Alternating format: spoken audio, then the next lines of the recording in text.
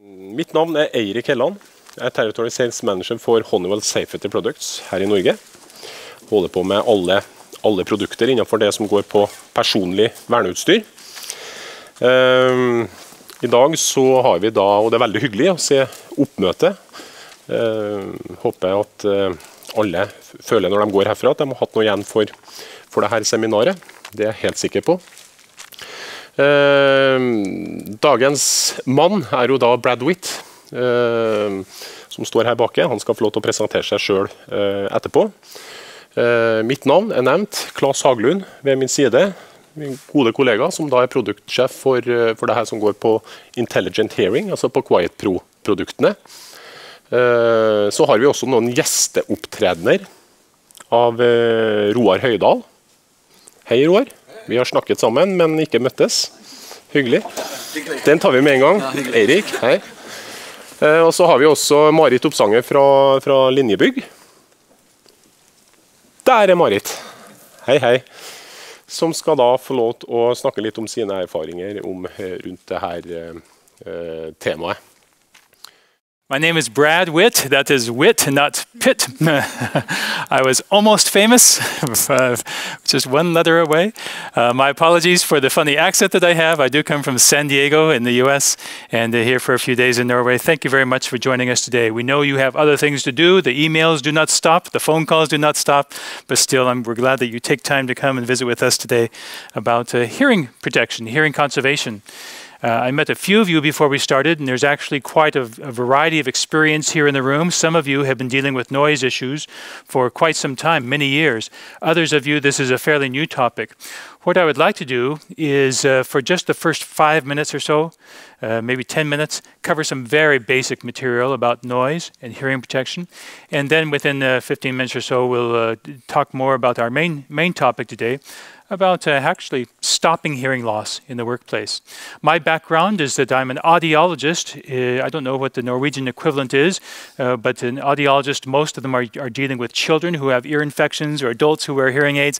All of my working life has just been out in industry with noise. I was an audiologist for Saudi Aramco for about 6 years in Saudi, and then for the past 8 years with Howard Light Hearing Protection here. So I've worked quite a bit in oil and gas and understand some of the challenges that are with hearing protection in the industry. I want to begin with some very basic information. My apologies, we cannot turn down the lights because of our filming today. But just a reminder, today I'll speak a lot about hearing protection on the job. But just a reminder that we have just as much hearing loss and hearing noise damage off the job too. You'll have many workers who come to work and they're around work each day. They go home and they love to turn up their music loud or work with their power tools or other noisy hobbies, motorsports or something. So anything that we say about hearing protection on the job certainly applies off the job too. I mentioned that just because at the beginning it's very important that we realize many times who often pays for that hearing loss that is incurred off the job. Many times it's the employer. Because a compensation claim maybe is filed and there's not or has not been a good way in the past to distinguish off the job from on the job noise exposures. Also, just some very basic information about that decibel scale. Just a reminder that decibel scale is this logarithmic scale. That's our fancy math term, meaning that every doubling of the noise exposure, it's not linear. Every doubling of the noise exposure is just a 3 decibel increase in the decibel scale. So going from 75 to 78 decibels is a doubling of the noise, 78 to 81. So it's very much this type of effect with noise exposure and damage to hearing. So small increases in that decibel level represent enormous increases in the noise level. We have, let's say, again, a doubling of the noise every 3 decibels. If we go up 10 decibels in that noise level, that's 10 times more noise and more damage to hearing. If we go up 20 decibels in the noise level, that's 100 times more noise exposure, more damage to hearing. It works the other way in reverse also. When we have noise that we're trying to eliminate, and we first of all try engineering controls, but engineering controls are certainly very difficult because of this decibel scale. If we have, let's say, 20 motors running in our facility, we have a noise level that's about 95 decibels, and we want to reduce that to a very safe noise level down in the low 80s. then let's start by removing half of our machinery and see what our noise level is. If I remove half of my equipment or turn it off, then our noise level only came down 3 decibels to 92 decibels. Okay, I'll remove another 1/2 of my machines. Now I only have 5 motors running. My noise level only came down to 89. So you can see where we're going with this. It's very difficult to engineer out the noise. I get down to 1 machine running there. I finally have my noise level that's 83 decibels, but I had to turn off 19 of my 20 machines to do that. So engineer controls are always our first line of defense in stopping hearing loss, to stop noise at the source, but very difficult to engineer out the noise in many cases. We will not spend very much time at all talking about European regulations, but just a quick summary that we define hazardous noise as this balance between intensity and duration. And EU regulations define 85 decibels over 8 hours as that permissible exposure limit. If we increase that noise, again, double the noise to 88 decibels, the allowable exposure time gets cut in half to just 4 hours.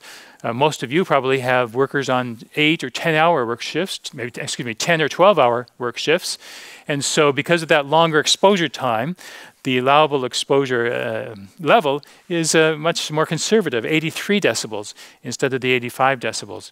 So that's the way the exposure limits work. It's this balance between intensity and duration.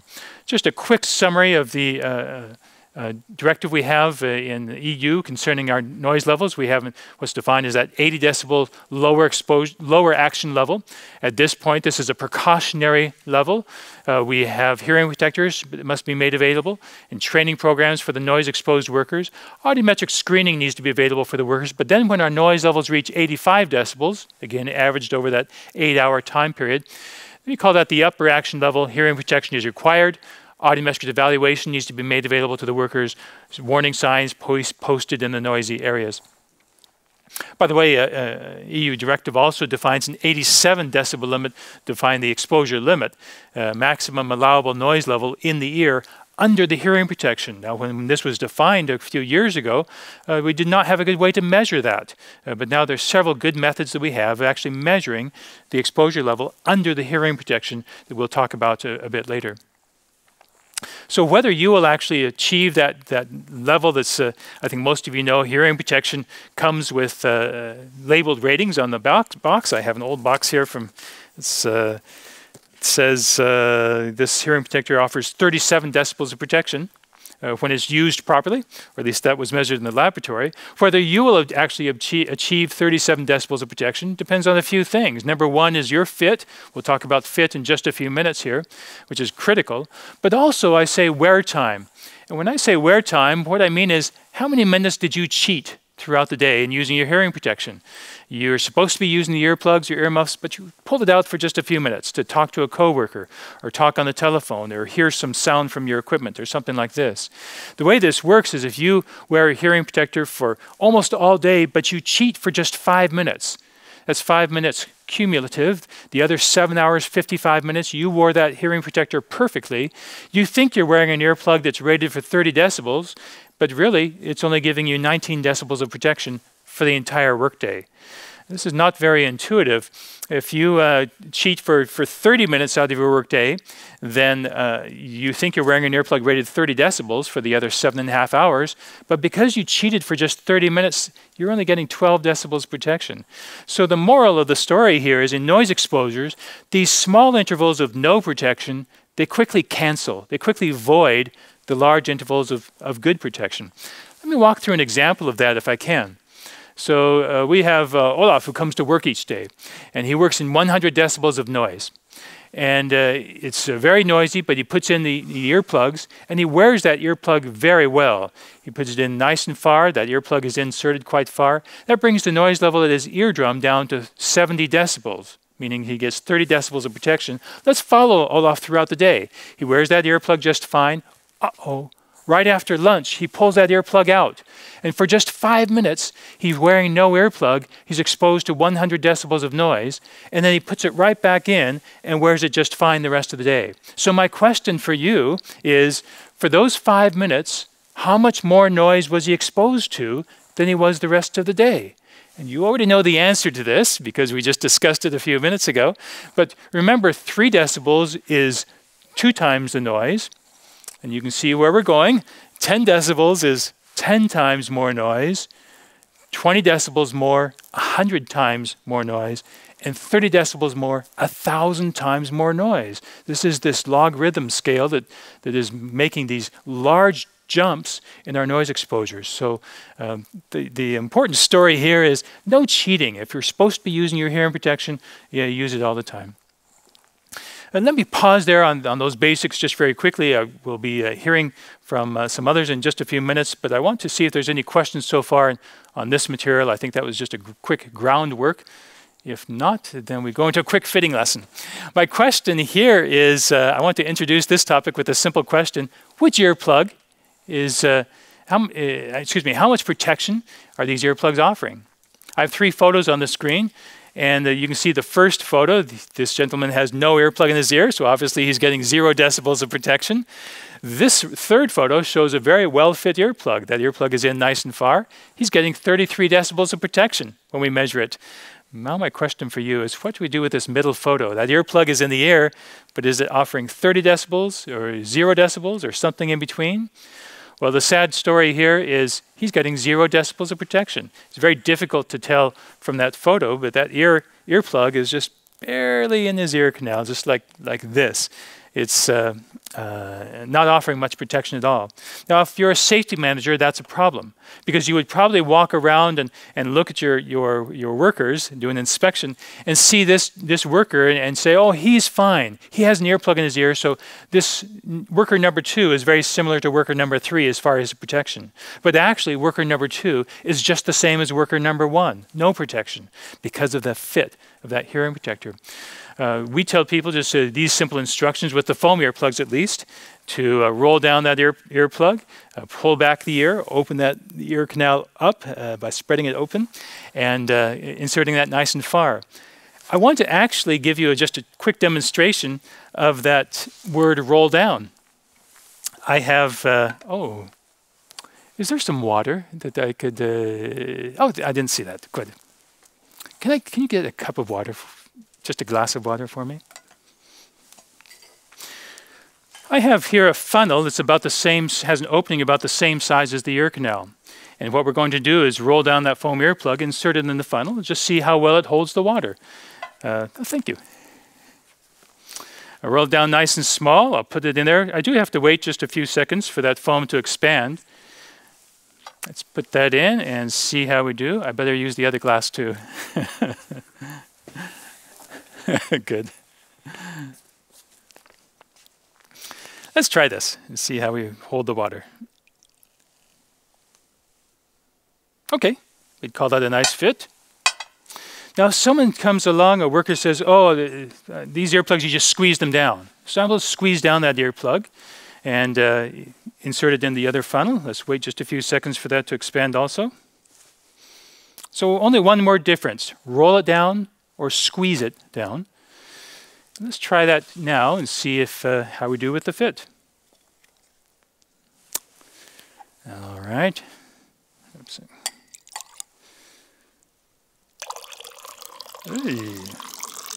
Uh-oh. So we have a problem, don't we? A leaky earplug. And although this one is leaking water, if that's inside the ear, it would just be leaking noise. Now, why? Why did that leak? Any guesses? Why did squeezing it down make such a leaky earplug? When I put it in the ear canal, it just folded over on itself. There was a channel, there was a crease or a wrinkle, and the noise just leaks through. So one little word difference as far as the fit makes a huge difference as far as the amount of protection that we get. By the way, if any of you do training like this and want to use the funnel example, I brought some funnels here, and you're welcome to take one. And I have an instruction page here about how to do the funnel demonstration if you are doing any training like that. It's a good visual, a good example to show the workers how to get that proper fit. So we often use these kind of training videos that just teach the workers the importance of roll down that foam earplug, nice and small, no creases, no wrinkles. And then everyone has that bend in the ear canal. In order to insert the earplug in the ear, if you just try to put it in, it won't go very far. We tell people pull out on the ear, nice and far in order to spread open that ear canal, get it nice and far. Look how far that earplug is in. We say it's touching his eyeballs inside his head. One visual cue, if you have that earplug in far enough, is this one. If I roll it down nice and small, whoops, there we go. And insert that, nice and good. This one I won't roll down, I won't reach over, I'll just put it in my ear, but I will push hard. And immediately you can tell the visual difference, but if I look at you face to face, this earplug you probably cannot see at all, but this one you can probably see hanging out of the ear. If I looked in the mirror, when I'm doing fitting instructions, I'll often bring alongside a mirror and show the worker, look, that earplug really is sticking out quite far. Or have your neighbor, look at your coworker to give visual cues as to how that earplug is how deeply it's inside the ear. In fact, on this next slide, you'll see that our worker, when he has that earplug inside his ear, but when he turns to face the camera, that earplug just disappears. And that's a good sign of a good fit if you cannot see that earplug when you're looking nose to nose or face to face with that worker. Does it make a difference as far as the protection? It makes a huge difference. So here, this is the way we express results in our laboratory. We have the frequency going across this axis, low frequency bass tones here, high frequency treble tones here, and the amount of protection, 10, 20, 30 decibels of protection. Our word for protection is attenuation.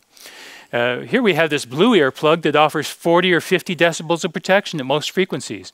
And here we have the red earplug that only offers no protection down in the low frequencies, but a little bit in the higher frequencies. Now I mention this just because these are not two different earplugs. This is the same earplug on the same worker on the same day, about 10 minutes apart. The first time we told him, fit that earplug by rolling it down, reaching over your head and putting it in nice and far. He did that and obtained the blue line results.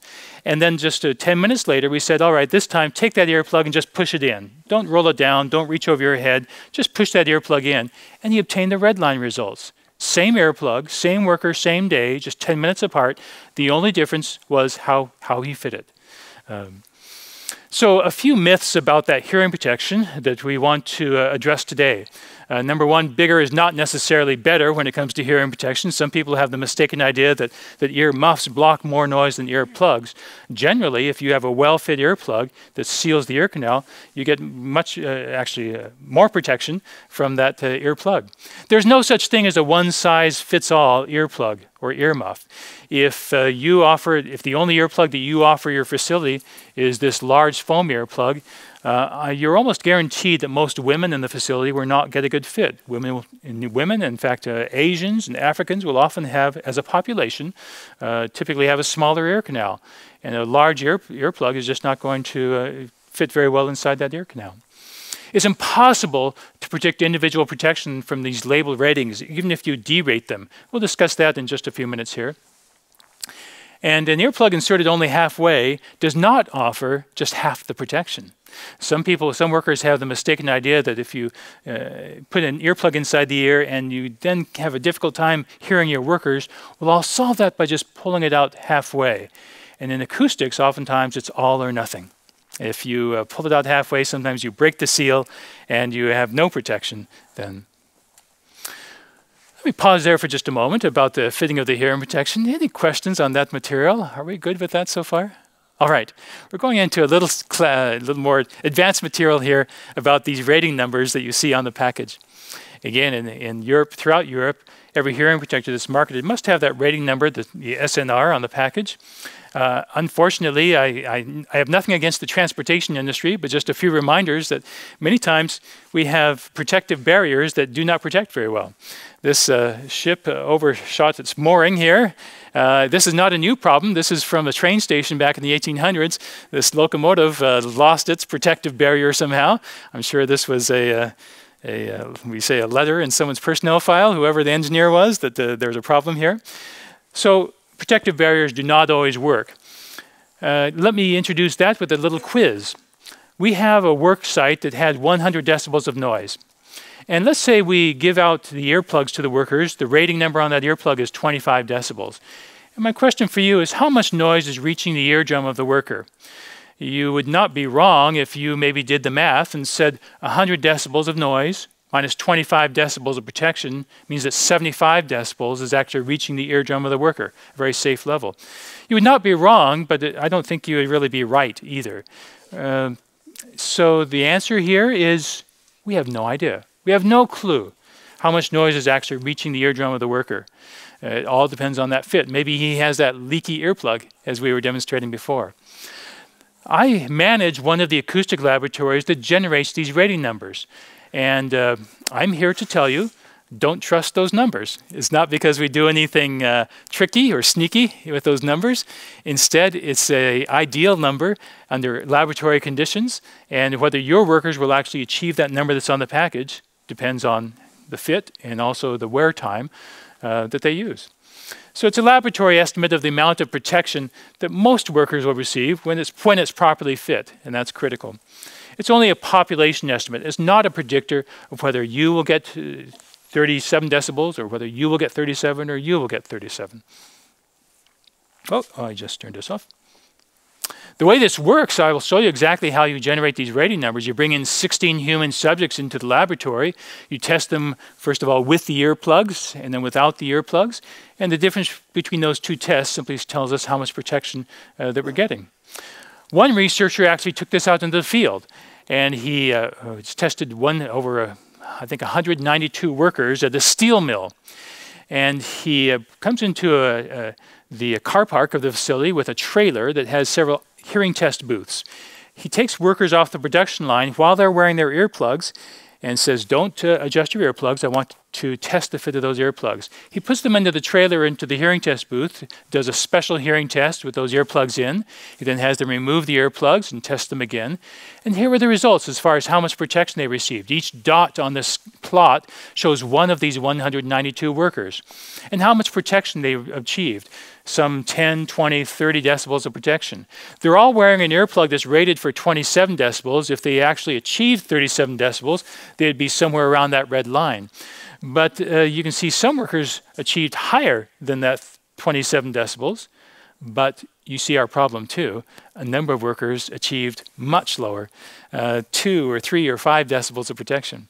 Now, many people might look at this plot and say, oh, those earplugs just don't work. But this researcher thought he saw a pattern. And let me ask you, do you see a pattern to the way these dots are distributed here on this graph? Don't you almost see maybe 2 bands? There's a band of workers up here who are pretty close to the rated number on the box. They understand how to fit the earplug. But then there's a band of workers down here who just don't get it. They're getting very low protection. Maybe they just don't know how to fit that hearing protector. And so this researcher gave another 2 or 3 minutes of instruction, personal instruction, to these workers. He says, look, you really do have to take that foam earplug and roll it down nice and small. And then reach over your head and open up that ear canal to get it nice and inserted nice and far. When he retests those workers after that 2 or 3 minutes of instruction, then suddenly now they're getting 14, 15 decibels of more protection. So they're where they should be as far as their protection levels, but it was just with that personal one-on-one training. So his conclusion was, nothing beats one-on-one training, but also it's a problem with our workers, not a problem with our earplugs. Oh, actually, let me go through that. I don't know a Norwegian regulation or guidelines as well as you do, but I was told recently that OLF just credits credits earplugs with just 12 decibels of protection. Is that fairly accurate? I think you would know better than I. No matter which style of earplug that you offer, the population average would be about 12 decibels. And yes, that is an average, perhaps. In fact, if we put that 12 decibels here on this graph of these steel workers, that might be fairly accurate. And yet, so many people got better than that 12 decibels, and so many people achieved worse than that 12 decibels. So 12 decibels might be a population average, but it's a very poor indicator as to how much protection you will individually be receiving. There was no one here who actually, or maybe a few people here, who actually obtained 12 decibels of protection. In Europe, we have a special problem here in that each jurisdiction has its own D rating or corrections to the rating numbers on the package. Let's start with this worker, Peter. Peter works works around some kind of machinery. Let's say he's a mechanic in some facility. When he is in France, France derates the hearing protector by 8 decibels. So this earplug, even though it's rated for 33 decibels on the package, he only gets 25 decibels of credit for that earplug in France. When he goes to Germany, it's derated 13 decibels. So his protection now, the same earplug, Peter's the same worker, but now he only gets 20 decibels of protection according to the regulation there.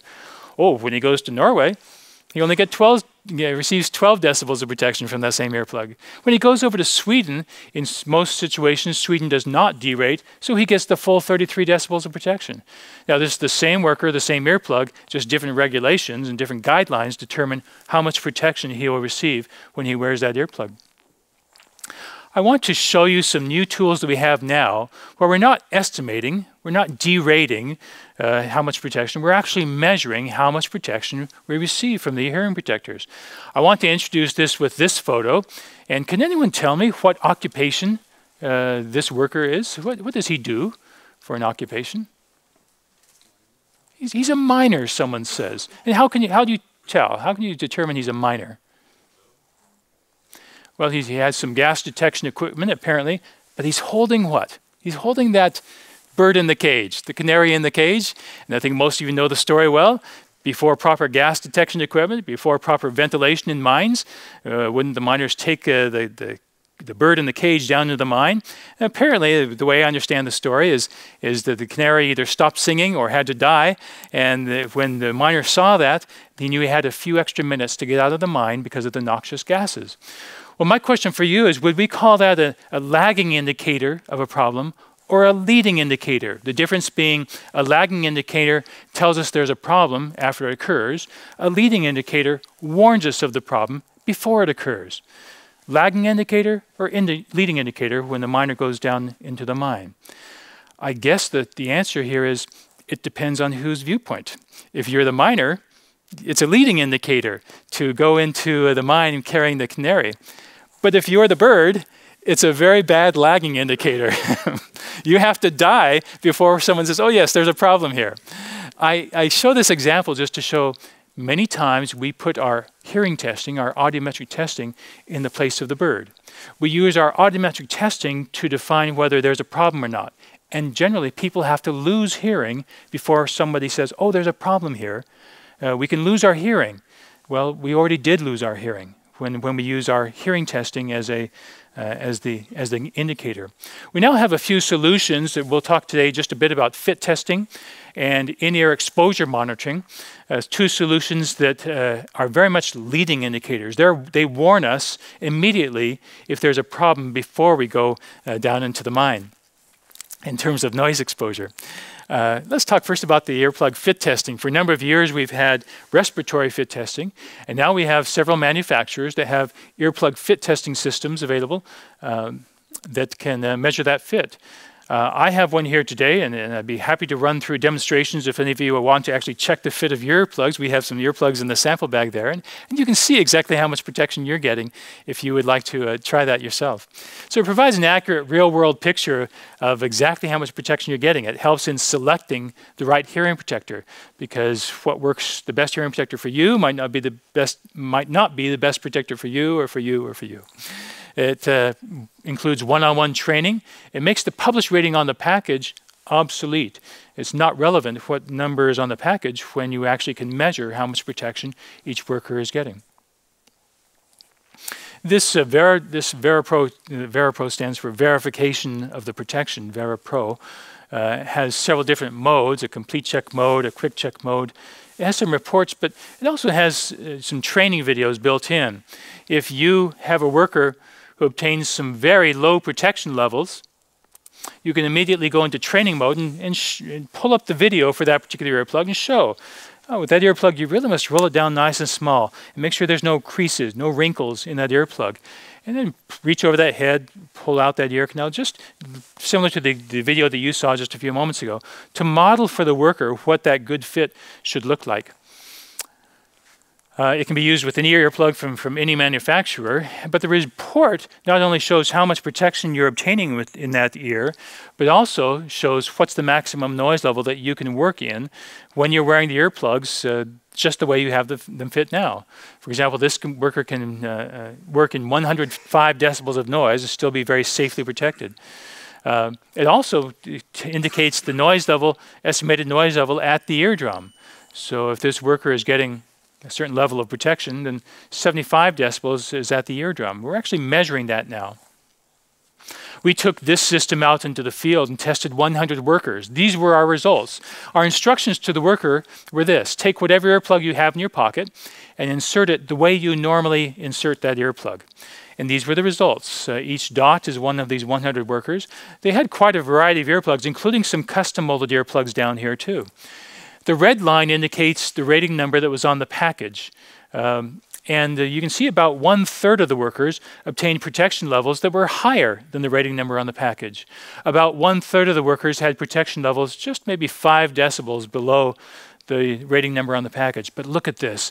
About 1/3 of the workers had protection levels all over the place, very low in some cases here. If you put this into a distribution, it looks like this. It's almost a bell curve with a tail on the end. And this tail, these are the workers who will be losing their hearing. They're putting in the earplugs every day, but it's a terrible fit. It's not a good fit. And so they're actually going to be losing their hearing or filing the claims for the hearing loss. We actually interviewed these workers who had a very good fit, the workers who obtained protection levels higher than the rating number on the package. We wanted to see, is there a common denominator? Is there a common factor in predicting whether a worker gets a good fit? We thought maybe it was gender. Maybe women have smaller ear canals and get a better fit, and that did not matter at all. Age made no difference. How many years they had worked in noise made no difference. The ear canal size, how familiar they were with that earplug. Whether they had used that earplug for 2 weeks or 2 years, it made no difference. That was not a good predictor as to whether someone would get a good fit. Even the model of the earplug really made no difference. There was no one magic earplug that fit everybody really well. All right, it must have something to do with training, right? Well, no, it made no difference how many group training sessions they had been to. But if any worker could tell us that they had had personal training, some kind of one-on-one instruction, how to fit the earplugs, that was the golden ring, we say in English, right? That was the magic thing to determine whether someone would get a good fit or not. If any worker could tell us, actually, let me back up. We had a number of workers say, oh, I've been to the group training sessions, been through doing that 5 times, 10 times. That made no difference at all. But if any worker could say, yes, the first week I came on my job, my safety manager showed me how I should put in the earplugs as part of my orientation. If any worker said that, then chances were very high that they would be in our good group, a good fit. By the way, also, we tried fitting just a second pair of earplugs on a number of workers. We wanted to see if someone has a bad fit with earplug A, will they have a bad fit with earplug B or earplug C? And actually, there were some big differences just on determining which earplug you're using. Here's a number of workers who had a 10, 15, even a 20 decibel difference between their first earplug and the second earplug they tried. And we gave them no additional instruction. Just by trying a different earplug many times, they had much better fits. So this answers the question, is there a right earplug for you? And the answer is definitely yes. Now, some workers did not have much change at all, but many of the workers had quite a big difference just by trying a different style of earplug. So as an audiologist, I really like these types of systems, these fit testing systems that actually measure, we're not estimating, we're actually measuring how much protection we get from the earplugs now. It makes these rating numbers on the box fairly obsolete. We don't have to look at the SNR and guess as to how much protection we're getting. We can actually measure it. Great for regulatory compliance. We don't have to do any D ratings. I like this one a lot now. We can now determine some work-relatedness. If someone has a hearing loss, but we can show that they are protected on the job all the time, then that helps us prepare, helps us defend if a compensation claim is filed for that work-relatedness. Now, The investment here is there's certainly a cost to these kinds of systems, several $1,000s US for many of these systems. Also, quite some time invested. It takes maybe 10 or 15 minutes to run through 2 or 3 fit tests on a worker. And so do you have that kind of time for all of your workers to run through a fit test? And it's not standardized in the sense we don't see anything about fit testing in EU regulations just because it's fairly new technology. Let's speak for just a moment about this in-ear exposure monitoring. Now, the concept here is that I think you're very familiar. We have noise dosimeters or noise dose meters that can be put onto the belt or pocket of a worker. It comes up to a microphone somewhere near the collar, and we will leave that on the worker for several hours, maybe the entire work shift. And even though that worker is in and out of noise throughout the day, this exposure meter or dose meter actually will measure and average that exposure throughout the day. At the end of the day, you see what was the average exposure, even though that worker was in and out of noise throughout the day. Wouldn't it be wonderful if we could take that dosimeter and actually just shrink it down and just put it inside that worker's ear? And we wouldn't do it on just one side, we'd actually do it on both sides. And then we put the earplugs over that dosimeter. And that's exactly what has been done here with this concept of in-ear dosimetry or in-ear exposure monitoring. We can actually measure the noise dose under the hearing protectors now, just like the EU directive has challenged us to do for a number of years. Provides real-time monitoring, and it really is the only indicators to whether someone will be suffering a noise-induced hearing loss. It also has the advantage of showing not only a good fit. At the end of the day, you can see whether the worker's had a good fit with his hearing protection. It tells if you've had a bad fit, but also if the worker cheats. Remember the slide about our cheating time?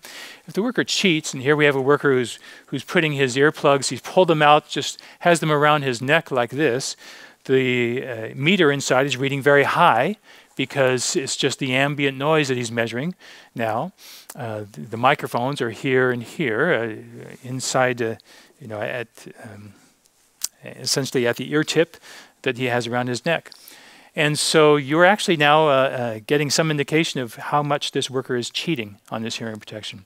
There are indicators inside these devices that warn you if you're reaching your 95% noise dose or going over limit. We'll hear about that in just a few minutes. If you were to plot this every day, this is what the exposure looks like each day. So this graph covers about 30 months, let's say 2.5 years here, and how much dose or noise exposure this worker has each day.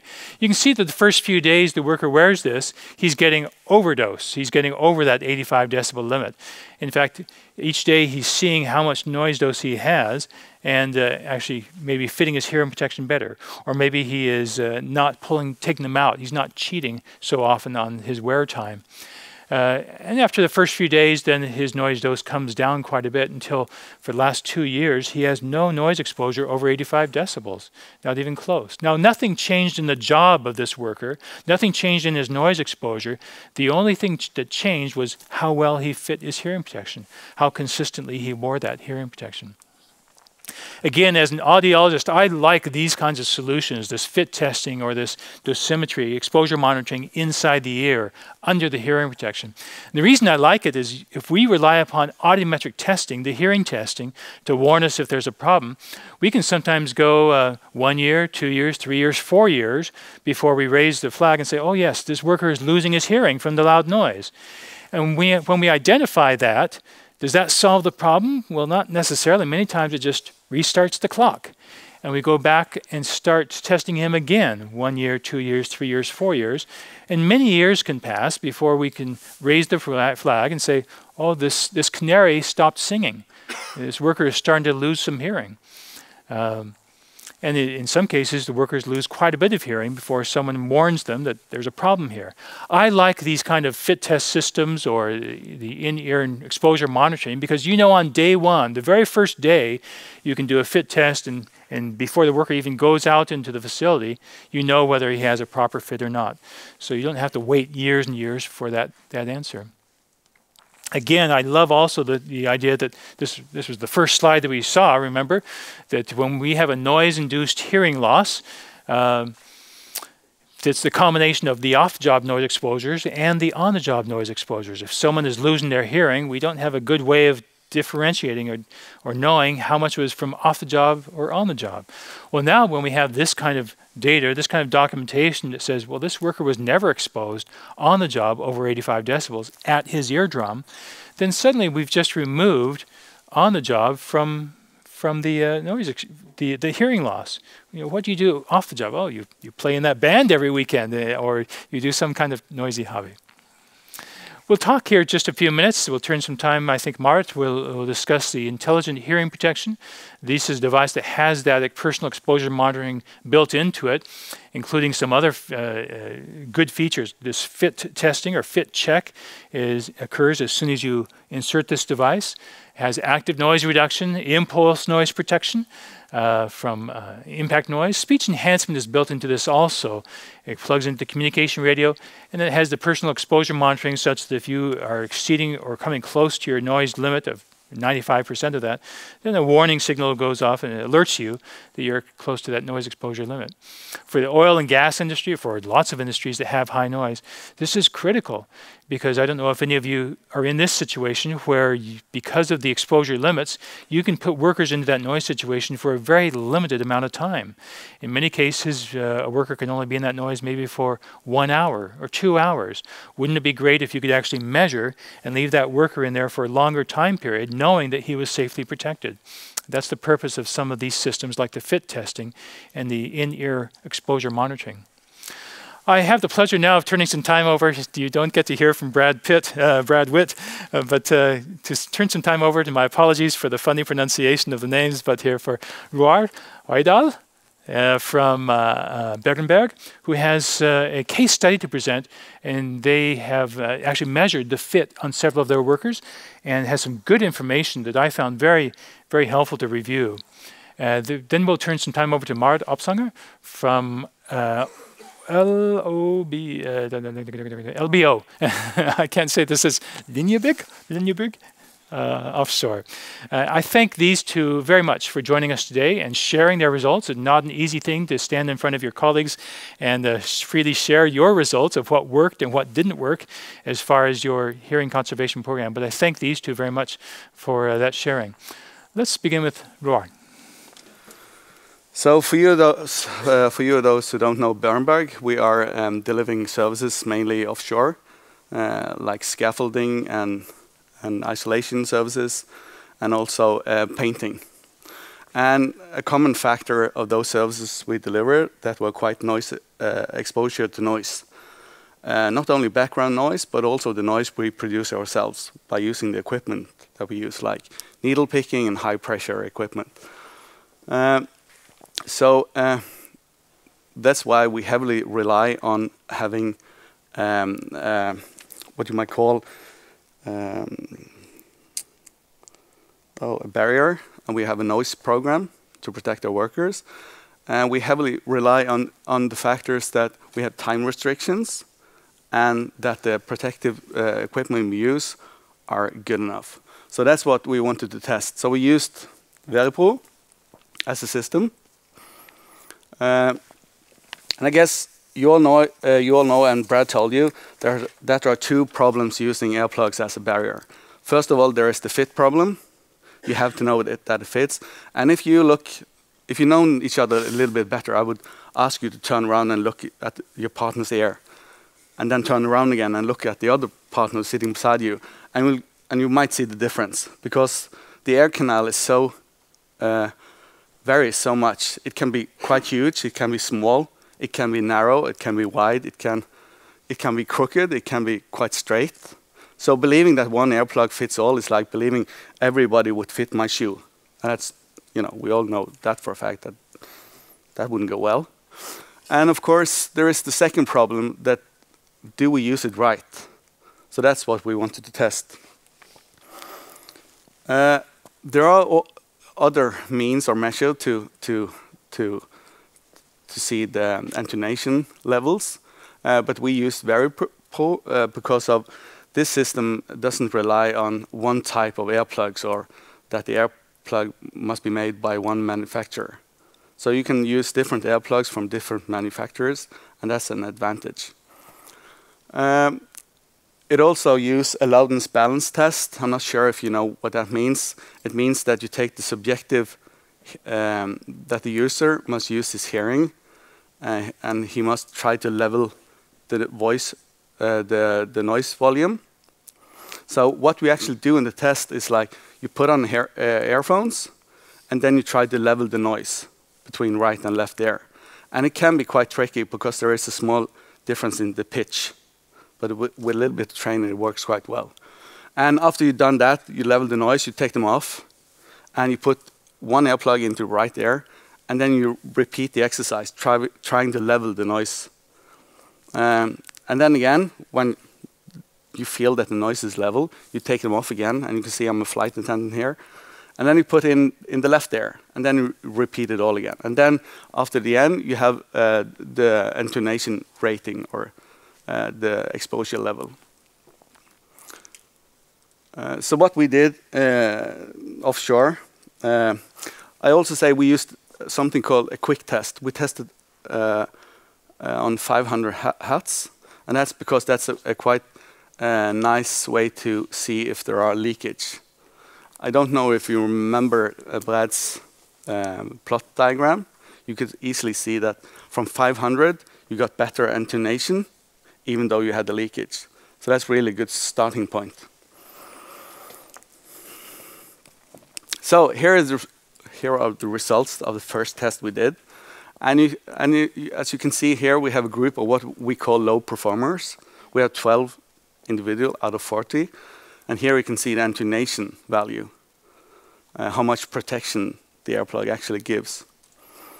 So these low performers had an average about 9 decibels, which is quite low, in my opinion. And the total intonation level within the group was about 22 decibel. So after we did the first test, we gave individual instructions and tried to find the best fitted earplug for each individual. And I'll show you the next result. You can see a dramatic improvement in the result. We only have 2 workers left with poor, what I would call low performers. The problem with these 2, that they had the biggest air canals I've ever seen. They were like huge, massive. So you could probably put like 2 of these into their ear. So that's quite challenging. But as you can see, we managed to lift 10 out of these workers up here to get a better protection level, which we are quite happy about. And of course, these 2 workers have to go onshore and get molded earplugs, because we couldn't find any way to protect them with the earplugs we had. And I forgot to mention that the earplug we tested was like standard earplugs offshore. We had tested between 3 different types, but I also had with me like 8 or 9 different other plugs that I used if I couldn't find the right intonation level within the 3. Yeah. Yeah, sure. The red line on 16 decibels, is there a reason why it's on 16? Yeah, it's like we tested at 500 Hertz, and if you look at some of, I think it's Norsk Olje og Gass, the guidelines, when you come to medium Hertz level, you get a better intonation, so that's why we put it here. Yeah, we had to put it somewhere. I think like 16 decibel was a good point to put it. An also interesting point, we also tested pre-molded earplugs. And the result, we tested 5 people with pre-molded, and 2 of them had intonation readings below 5 decibel. And for me, that's a warning sign. It also indicates that pre-molded earplugs may provide a false sense of security. I know it's the number of tests we did, 5, isn't that much, but I also interviewed each of the workers, each of the 40 workers, and 20 of them had used pre-molded earplugs before. Custom molded, yeah. And they all told me, well, most of them told me they didn't use it anymore because they didn't feel it, you know, it fit right or they didn't feel it gave enough protection. So that's, for me, that's a warning sign. But of course, I have to be careful, drawing any conclusions. But at least it's an indicator. So here you see all the tests we did. I think we did about 110 tests. And the point of this plot is to show you that you need a certain minimum of air plugs to protect your workers. I marked these ones, like number 4, 9, 13, 21, 31, and so on. They only got protected by one air plug. And if you look at all the entire group, with 3 different air plugs, we managed to protect 9 out of 10 workers with readings over 16 decibels. And that's quite good. And here you see we used other types, like we had 5% among the 9 different air plugs I used.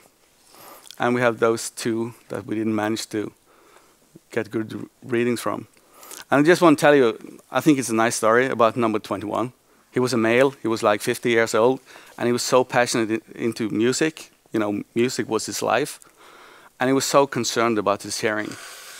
And I think this was his first result. And he said, I never get this right. And he tried so many times, and he had really looked for earplugs that fitted him, but he couldn't. So he and I sat for like 1 hour and 15 minutes to find the right earplug. And I didn't test them all, because we sat over and over again, and I didn't want to use VeriPro each time, because that was kind of tiring.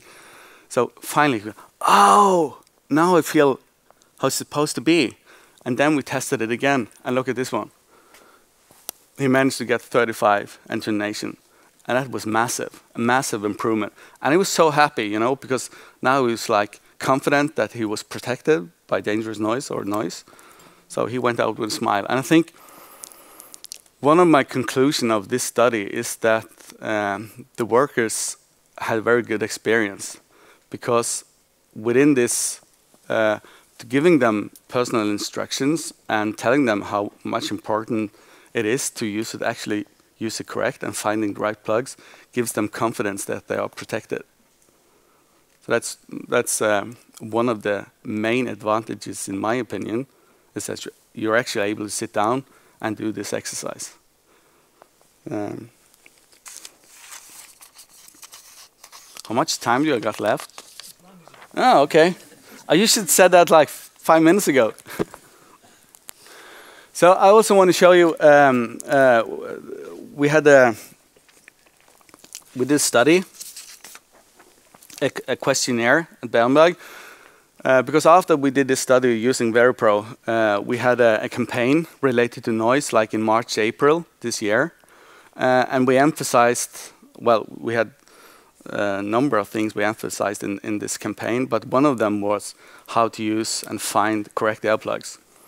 Of course, we also had emphasized on our own noise regime, which consists of 2 things. It's like time limits, and of course using the right protection, like single or double hearing aid. And I know you said that if you have group training, you wouldn't get as much effect. But our study or our shows that, at least it indicates it has some effect. But then again, in our campaign, we emphasized, the importance of using the right earplugs and how to use it and finding your earplugs.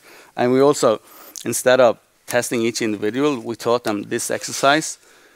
If you have the earplugs in and you're in a noisy environment, you can actually see if the earplugs work. If you cup your hands over your ears like this, and if you hear no changes in the volume, you can assume that you're safely protected. So what we did, we asked the workers, have you received any information about noise prevention, how to protect yourself? Have you attended the campaign? And saw that against the question, have you access to earplugs that you feel suits your ear? And as you can see here, 8 out of 10 workers who attended the campaign said, yeah, I find earplugs that suits my ear. But if you didn't attend that campaign, only 6 out of 10 said, yeah, I can find earplugs that fit my ear. So, and they all had the same, access to the same earplugs. And this is like 647 people answering, this questionnaire. So, and here is the morale, why I show this. Because even though you can't start tomorrow by having an individual approach, at least you can start with 2 things. You can start getting a proper selection of earplugs. And my recommendation is that you have 1 small, 2 medium size, where 1 is soft and 1 is like medium hard, and then you have a big one.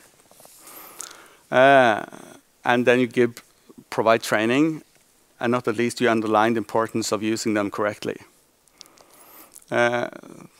This study that we did using VeriPro is also a part of Norsk Olje og Gass program for noise. And Frank is sitting there, so I want to thank him for helping me making this study. So thank you, Frank. I guess that was my, yeah. Thank you. I hope you liked it. My name is Marit Oppsanger, and I'm working for Lindebygg Offshore, and I'd like to share with you our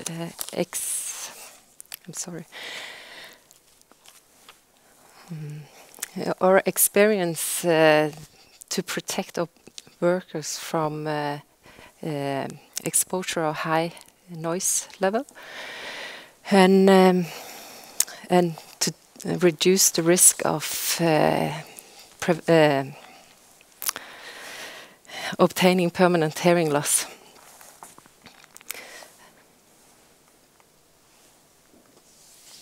Doesn't work. There it works.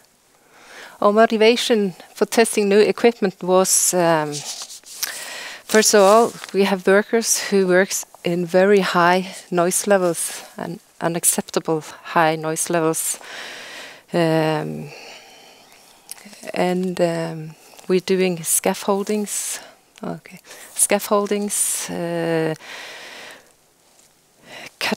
performing steel cuttings and weldings, rigging and various jobs with rope access technique.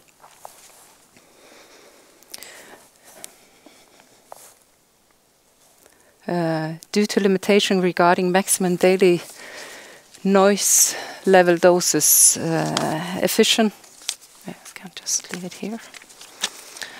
efficiency in executing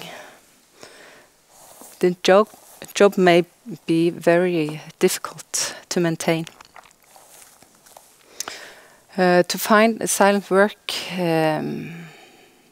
alternative after maybe very early in the morning, when you have been exposed for too much noise, it's hard to find a silent work.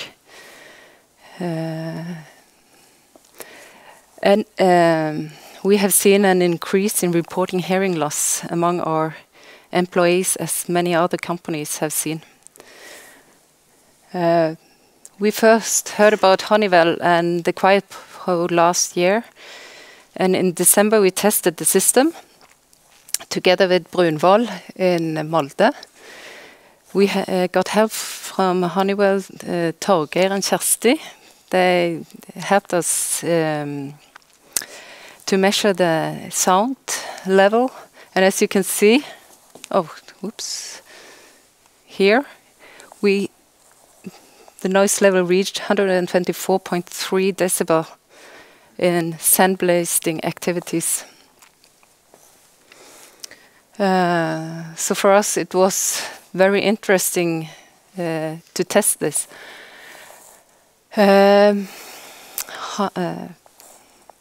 This is the Quiet Pro system. It measures inner air, the decibel you are exposed for in the inner air, and the environment.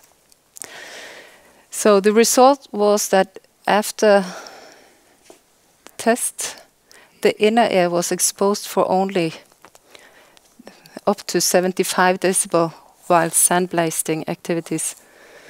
And the purple graph here shows the environment or the sound in the area around. So what was very interesting was that after only 2 minutes, if they hadn't used this protection, they would have been used the whole day doses. But our workers tried this for 20 minutes and they only used less than 30% of the daily dose. Because of the good results from these tests, Linjebygg acquired 2 sets of VeriPro in May, and we made a small test on Draugen.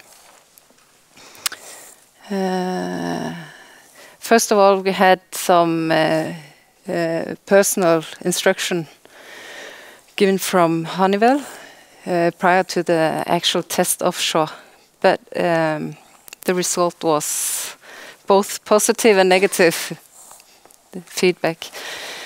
They thought it was a little bit hassle with all the wires, because even though it was hidden inside the overalls, they felt like it was caught up in the surroundings, and it was unusual to wear all the wirings together with all the other equipment we use because of the rope access technique we normally perform. Then we had a test on Høydal. We have an employee who has a hearing loss, a permanent hearing loss. And he was asked to try this system, and he was very excited and very motivated because he had a doctor certificate that says if we can't help him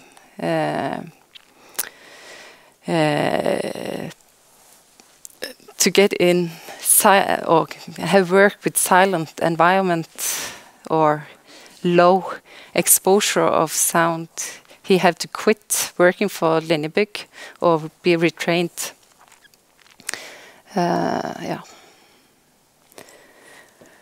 And he has conducted 2 tests in 14 days, and the feedback is very positive.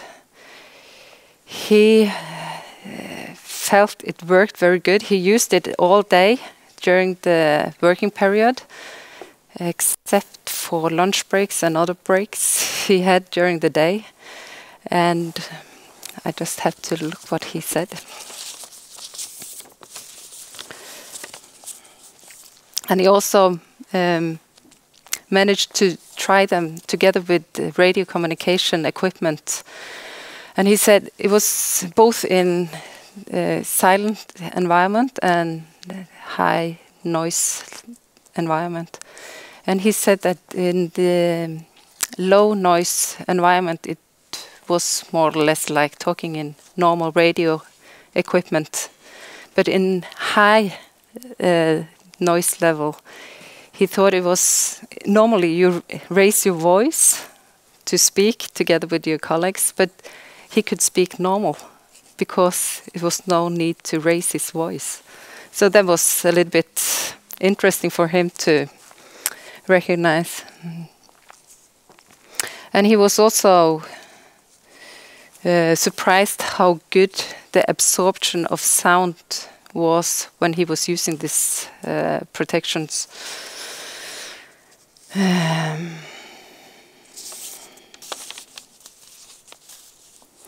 And he had good help from the medic on board, who also had been in a pilot project together on a pilot project on another platform. So the medic known about this equipment and these devices and what they could, how good they could be, and how to use them.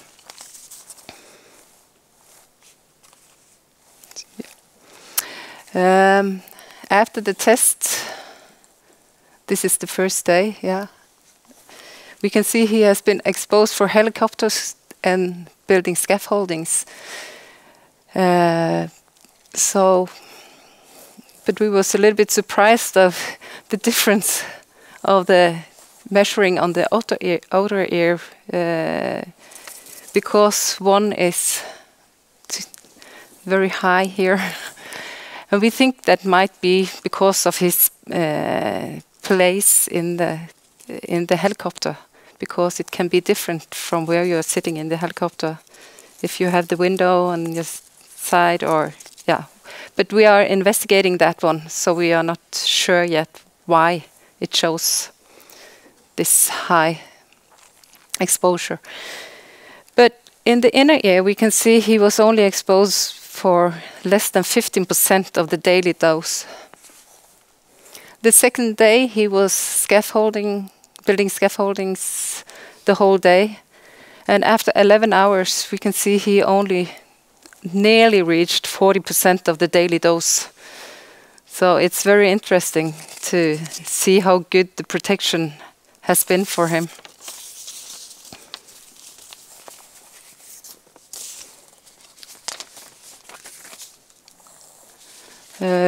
Based on all this positive experience we have had, we have decided to keep on using these equipments, and now next week, I think, we will start using them on Elfisk.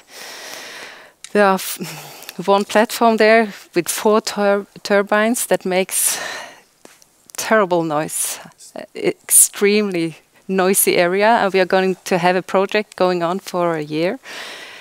So it's going to be very interesting to see how our employees will be motivated and maybe work more than 2 hours a day.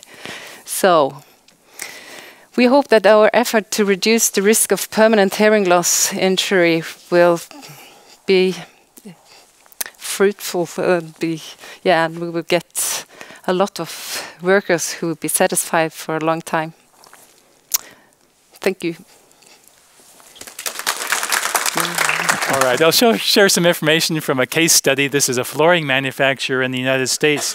They had a problem, about 150 workers at the facility, high noise levels, 105 to 112 decibels. Because of that, they required 30 decibels from the earplugs that they use. Now, in the US rating system, that means automatically it's a large foam earplug.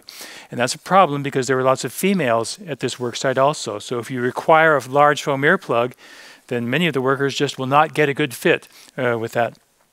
Also, in many areas, they've required double protection, dual protection, simultaneous earplugs plus ear muffs. Oh, the workers did not like that. This was a part of the US that has high heat and humidity, and the workers did not like to wear the ear muffs for 8 or 10 hours a day.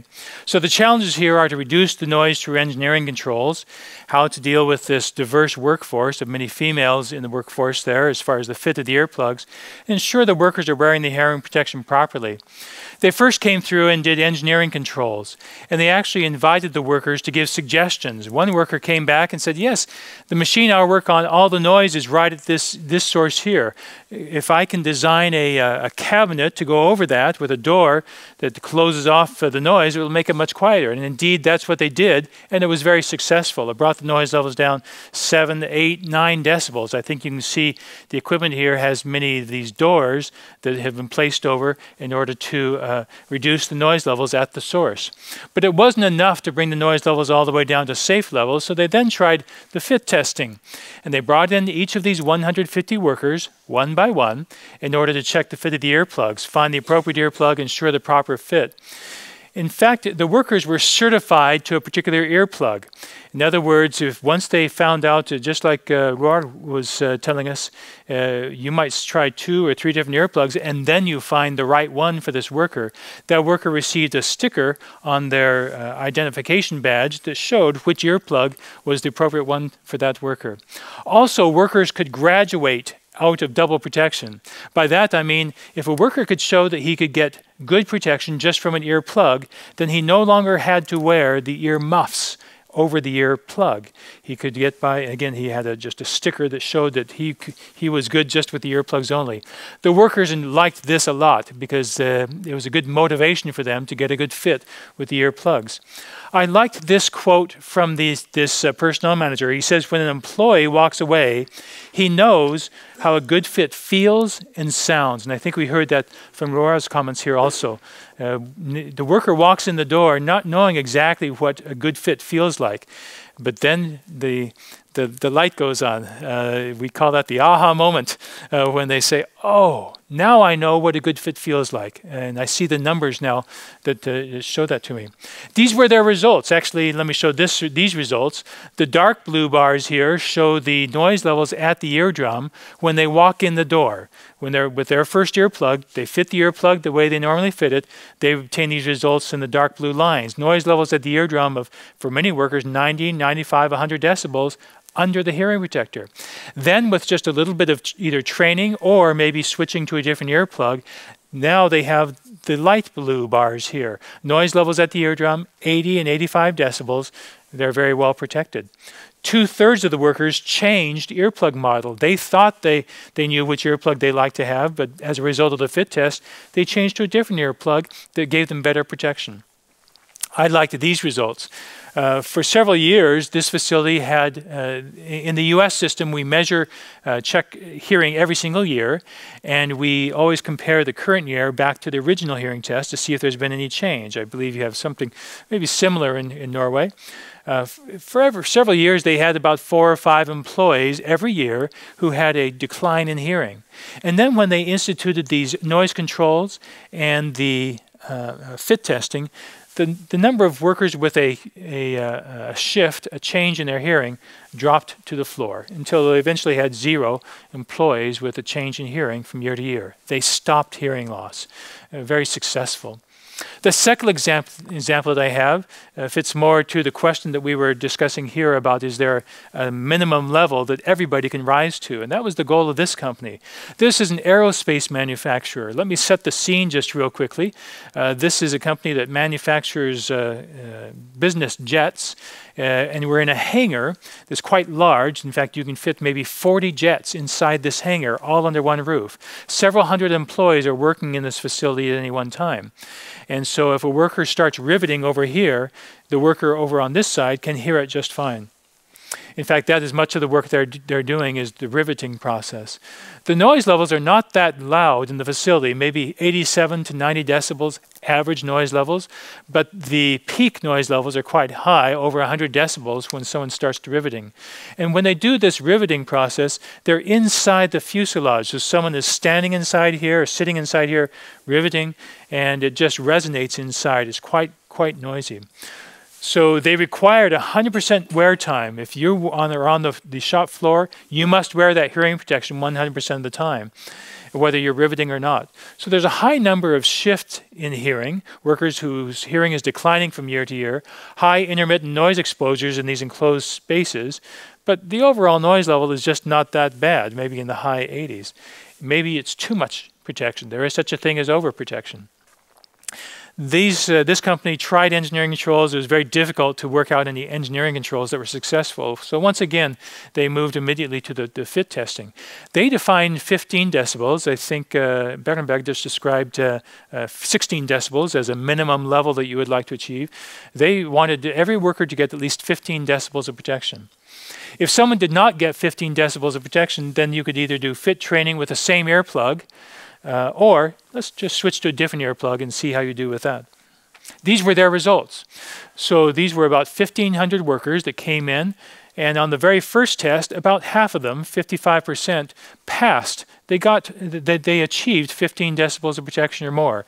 Those that did not pass, in the light blue bars here, moved on to a second test. And again, about half of those workers passed on the second test. Those that did not pass moved on to a third test, or a fourth test, or even a fifth test. Now, admittedly, as Rob mentioned here, you can often spend maybe 10, 15 minutes, maybe 30, 40 minutes here if you've lined up 4 or 5 different earplugs. So there is an investment of time to do that kind of testing. They eventually end up with a few employees who never get 15 decibels of protection. They've tried 3, 4, 5 different earplugs. They've fit them several different ways. And the interesting thing here is that most of these workers already knew it. They knew that they are very poor at fitting earplugs. Most of them said, I've never been able to fit earplugs very well, so I just always wear the ear muffs. They identified themselves already. Maybe they have just a different bend in the ear canal or something. Maybe it's not. Maybe they cannot tolerate the fit inside the ear canal very well. These were the results from the company. The light blue line shows the first test of these workers and how many workers had that fit. So then the x-axis here shows the amount of protection these workers are receiving. You can see that many of these workers who did not get a good fit, who did not pass the first test, had protection levels on the average 10, 11. In fact, the average here might be close to that 12 number that we were discussing earlier here. The average level, at least most of the workers. But after the one-on-one training, or after switching to a deafening earplug, we have the dark blue line results. And now the average protection level is almost double, about 23, 23, 24 decibels of protection. So we moved this mountain of protection to a higher level just with that one-on-one training. I enjoyed some of the comments that some of these workers gave. We asked them to fill out a questionnaire, and 3/4 of them said that when they came in before the test, 3/4 of them said, "Oh, I'm very good at fitting the earplugs. I'm an expert," or "I'm good at fitting the earplugs," before we did the fit test. After the fit test, we asked, "Are you better able to fit your earplugs? Can you do a better fit now?" And 84%, "Oh, yes. Yes, I am. Maybe I'm not as good at fitting the earplugs as I thought I was." I love some of these comments. "I'll put a little more effort and get them deeper," this employee says. "I've learned I've been using my earplugs wrong my whole career," this worker says. "I'm amazed at the difference with a proper fit. I just learned how to effectively roll a plug before inserting it," like our little demonstration here. "I found the best ear protection to fit my ears I've ever had in 15 years of aviation and working in this industry." So I think these kind of comments mirror what you've heard already. Also, this company shared with us their results of the hearing loss. And again, for several years, they had about 10 to 15 employees every single year whose hearing is getting worse. That canary is dying in the mine. But then when they institute these kind of controls, and everyone has to get at least 15 decibels of protection, you have to prove it through your fit test, then the number of employees who have a hearing loss, only about one. In fact, the average here is one employee each year out of these 1,500 employees. Well, a number of case studies that we can go through, but let me pause here, see if there's any questions about the material that you've heard today, or any comments of what works well at your facilities, what does not work well. Anything to add? All right. Well, my sincere thanks to you. We're about to the close of our time. I thank you very much for giving up some time to spend some time with us today to talk about the hearing protection. I think the moral of the story here is that hearing loss due to loud noise, it's permanent hearing loss. There's no pill, there's no surgery, there's no rehabilitation that brings it back. It's a painless hearing loss. Workers often don't even know that they're suffering that hearing loss. It's a painless injury. It's a very progressive loss. It gets worse year after year, but also the message that we hope we can give today is it's very preventable. To stop that noise-induced hearing loss, a number of tools that can be used today to do that. We've provided a bag here that has a few. I didn't take a good look inside. A few earplugs inside. Oh, great. Good here. And if anybody would like, for the demonstration, if you're doing some training, feel free to pick up a funnel. I'll put the instruction page here. I'll stay up close here if there's any specific questions. We have demonstrations of some of these solutions we've talked about as far as the communication headset, the Quiet Pro. I can do a fit test on anybody if you'd like to see how well you fit your own earplugs. But my sincere thanks to Marat and Roar for sharing your results with us today, and thank you for your participation today.